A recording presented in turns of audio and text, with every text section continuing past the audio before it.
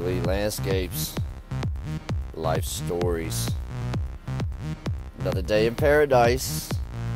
Rolling through the green fields of the farm with my son.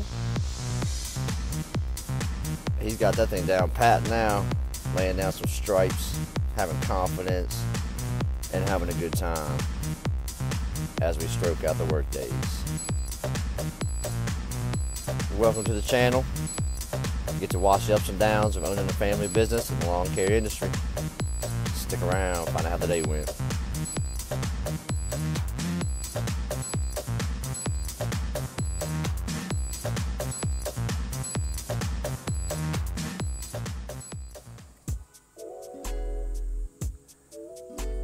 It's Tuesday, boys. Yeah, I missed Monday. Totally way too tired to function except for getting that list done. So, but it's Tuesday. I feel good. I feel refreshed. Got to bed last night around midnight. Got up at 7. Nice little 7 hours of sleep. Rejuvenation.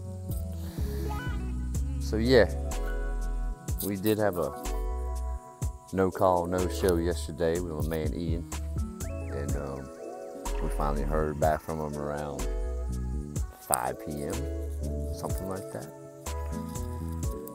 And then again at 1 o'clock this morning, tell me he wasn't even in town. He wasn't gonna be able to come into work. So, hey guys, it is what it is. I'm not his daddy, I'm not his keeper, I'm not his wallet, and I don't pay his bills. So that's all on him. So the way I handle it is, if you screwed me over for 2 or 3 days, I'll probably just screw you over for 2 or 3 days and not work you. I don't think that's wrong. I have Dalton rolling with me. Me and him can knock out this list with no issues at all. And I guess Ian has a week off. So hope he enjoys his time. Got the Dalton man here with us.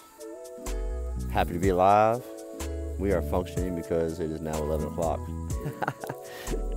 We function well by 11 o'clock. The Skags have been wanting to work. They're always patient with us. We got plenty of grass to cut. Plenty of grass to cut.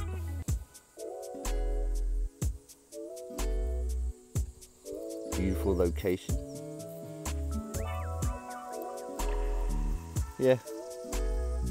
Yesterday just wasn't a I'm gonna videotape and show what I'm doing, because it was just a day of my 2-week accounts. And to me, those 2-week accounts, they're always tall, they're always just thick and frustrating. Just frustrating to deal with. So I didn't think that was gonna be very much fun to film anything on. I could have had some cool stuff, but whatever. Need a break from YouTube. Time to mow grass. Are you ready? He's ready.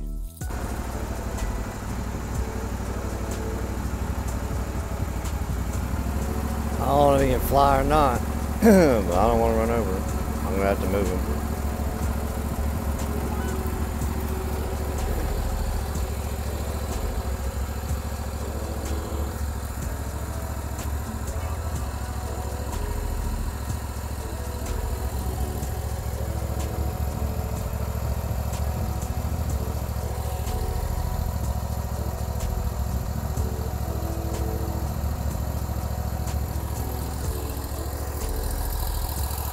I'll go over there.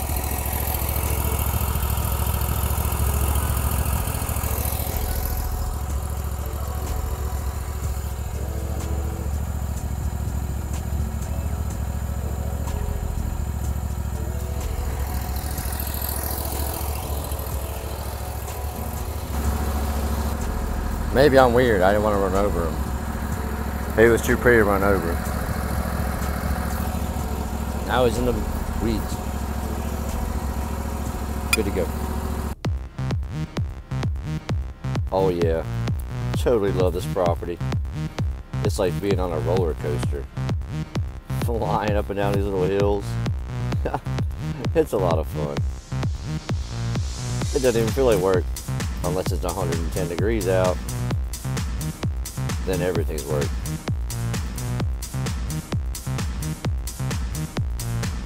You can see over here to the right side, they got all that area brush cleared out.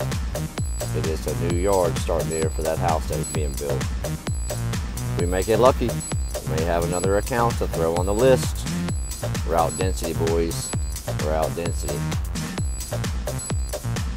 Alright guys, pretty easy day today, you know. Not too much sun, it's an overcast day, we like that. And just mowing grass, it's easy nowadays. Follow the white lines and do your thing. Big man up there putting everything up. And got the farm to tackle and we'll be alright for today. Oh yeah. We love the clouds. We love the clouds. Even if they end up dropping water out of them, we still love them because we need the water. So, yep, all mowed up. Looking tight as always. And like you said, one more place today. Tiny little bitty farm. We'll see you there.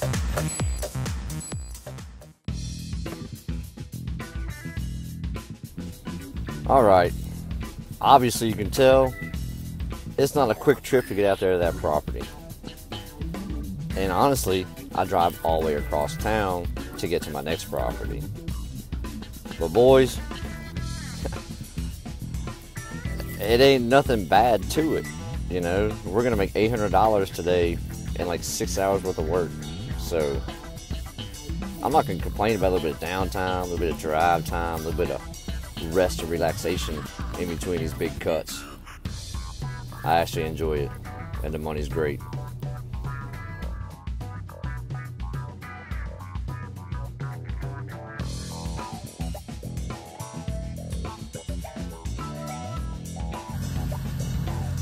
We're here on the farm again. It's that deja vu life. That deja vu life. You know what I'm talking about. Every week just kind of goes and goes and goes, and before you know it, you've been here 32 times and the season's over. So yeah, nice cloud coverage out. I can see the beautiful Blue Ridge Mountains over there. And tomorrow's the wet day from the wonderful hurricane rain coming through. So we'll get all this tall, chunky grass cut today so it doesn't grow anymore. And yeah, y'all be good.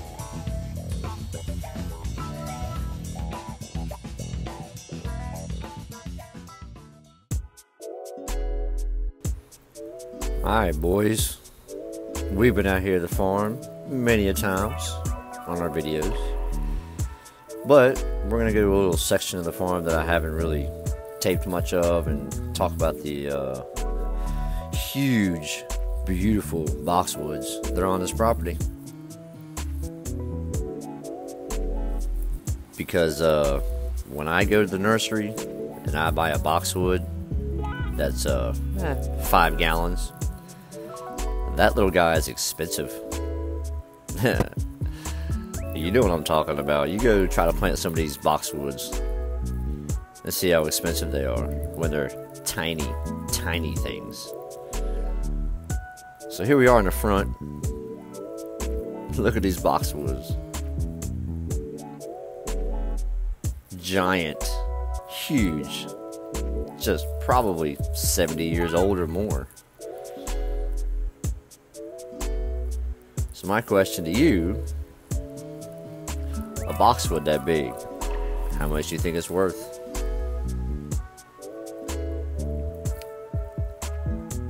My guess, if I would go through here and price that to come out with a tree spade and remove it with a huge tree spade and transplant it to a different property, that's probably about a $10,000 boxwood. But if you guys have expertise that I don't, in that field, please throw it in the comments. If you know how much these giant boxwoods are worth, please let me know, because I'm really guessing this property has about $500,000 worth of boxwoods on it in their mature stage.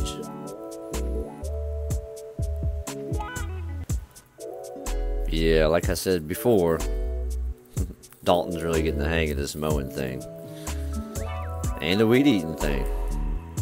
He doesn't mind doing either one of them, and he's definitely enjoying the money and the income he makes from rolling around. Here's the entrance. Huge boxwoods. Now, one thing I will say, boxwoods are really finicky, and if you ever have a wilting branch that turns brown and white, please remove that quickly, because the boxwood will spread and take over all your boxwoods eventually, and you'll be left with a bunch of brown, half dead bushes. That was a waste of investment, because you did not pay attention and prune off what needed to be pruned at the right time.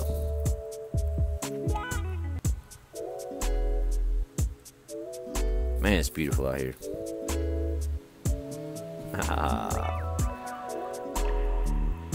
Man, that Freedom Z Pro cuts a lot of grass. I used it for 6 years straight. That thing rolls. But it ain't nothing compared to this Turf Tiger 2. Oh, it's a lot of fun doing this stuff, guys. Love making these properties look beautiful. And even though I double cut this property many times, still love doing it. It's a long, tedious effort, but the double cut just burns those stripes in beautifully.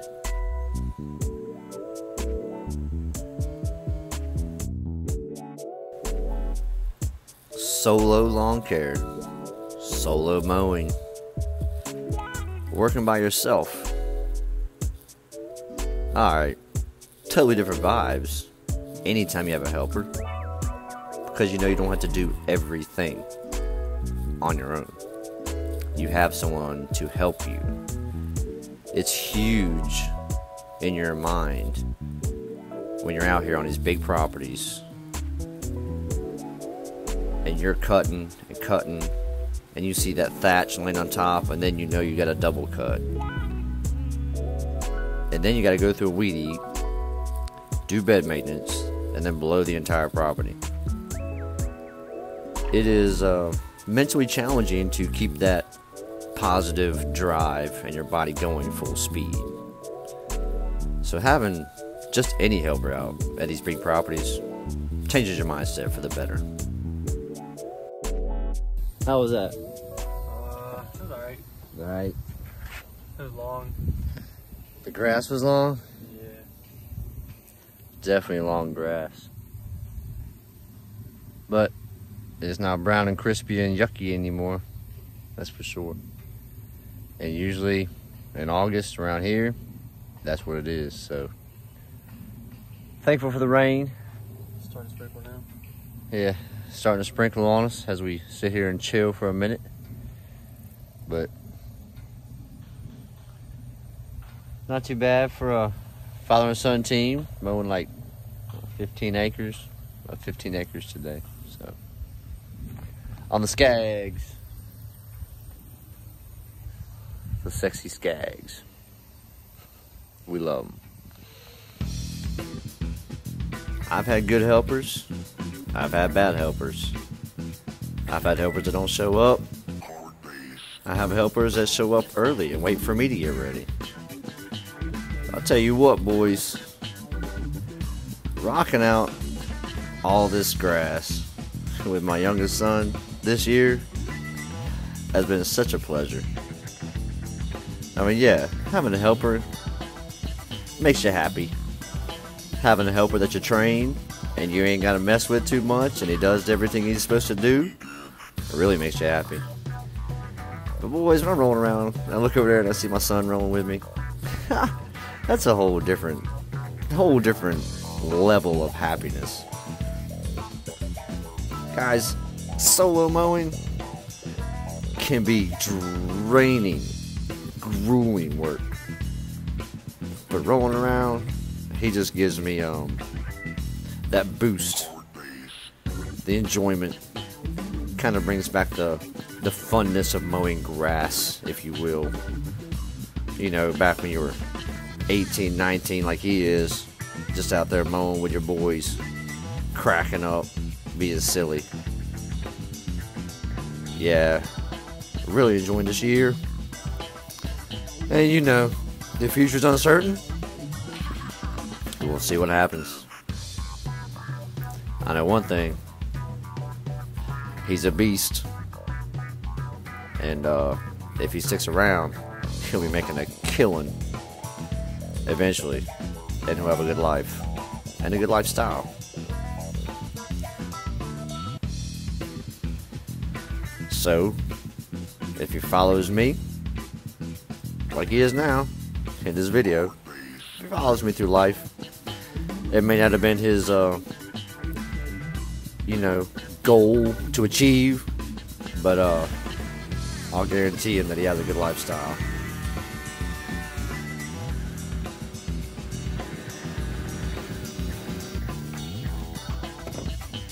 Okay, class, we're gonna have a restringing the weed eater session and teach you guys how to restring your weed. Nah, we ain't run out of content like that yet. We ain't gonna waste time teaching you how to restring a weed eater. Plenty of videos out there telling you how to do that stuff. 10 minutes till 6. The man is done with his mission. Time to go home. Yeah, it's starting to rain too, so perfect timing. A little bit of rain, like 10 acres of grass, maybe 12. I don't know. Whole bunch of grass, but it's done, right, dog? Yeah, baby. Ooh.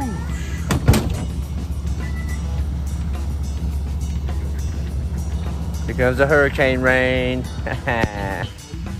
I'll take a day tomorrow, get some rest, get all my invoices in that I was supposed to get in. And yeah, peace, we out.